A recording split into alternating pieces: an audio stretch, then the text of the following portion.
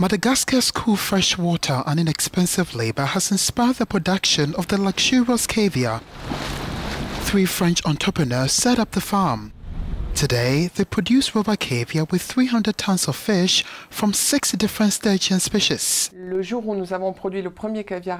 day we produced the first caviar in Madagascar was a real relief because in the southern hemisphere, as I said, there are few farms.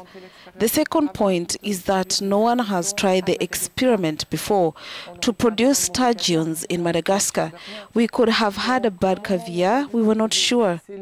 So when we saw that the product was excellent and that Malagasy terroir really managed to transmit this level of excellence into the product, it was a great relief.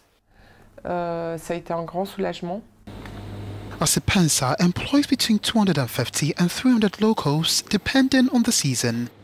It produced its first batch in 2017.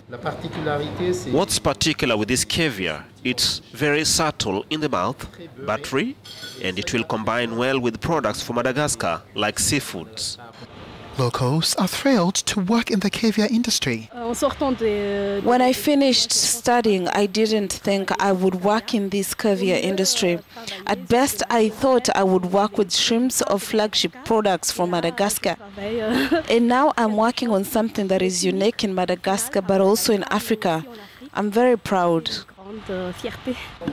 Caviar sells for up to $780 per kilo in plush French restaurants.